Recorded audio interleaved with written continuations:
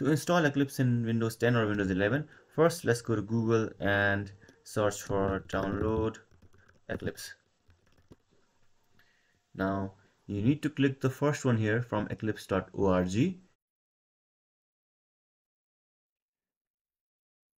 Now this is the homepage of the Eclipse Foundation. You need to go to Eclipse IDE to download it. So click on More and click on Download. Now you will be moved to the download page. So I'll also have this link in the description. You can copy it and paste it directly, and you can directly come here. Now click on this Eclipse IDE 2023-06 download, and now you'll come to this page and just click on download, and your download should start. So as you can see here, now download is started. Also there is this donate option here. Now if you want, you can donate to the Eclipse community, and we will install after our download is complete. So as you can see here, Eclipse is now downloaded. Click on open file or double click to open from your downloads folder. As you can see here, installer by OOMP is showing up. Now installer will start in a few seconds. So now you need to choose you want to install Eclipse for what. Also you can later on modify and configure this, but for now, as most people do, I will install Eclipse for Java developers. This is the Java development kit that will be used by Eclipse.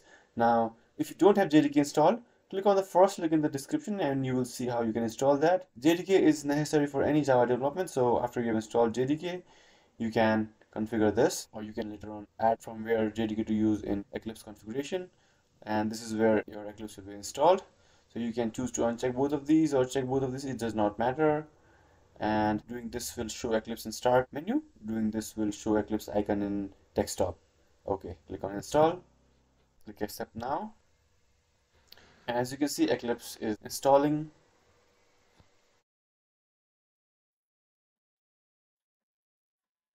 So as you can see, our Eclipse is installed. Now you can click on launch to open Eclipse. Click on launch and our Eclipse is opening.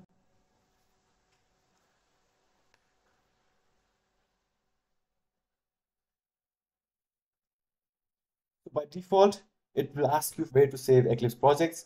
And this is the folder where all the Eclipse projects will be saved by default. You can change this by clicking on this browse button, but I'll just launch this. So this page automatically opened up. I can close this and go back to Eclipse.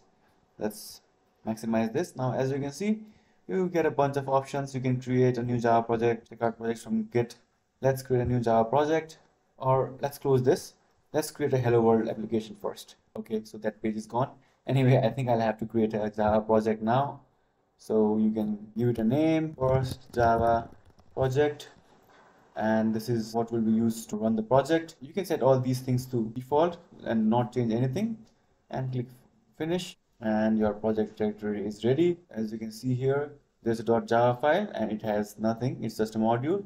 Now inside source, you can create new Java class, and I'll just call it main class, and here in this main class you can write your public static void main and all that good stuff. If you have any questions, let me know in comments below.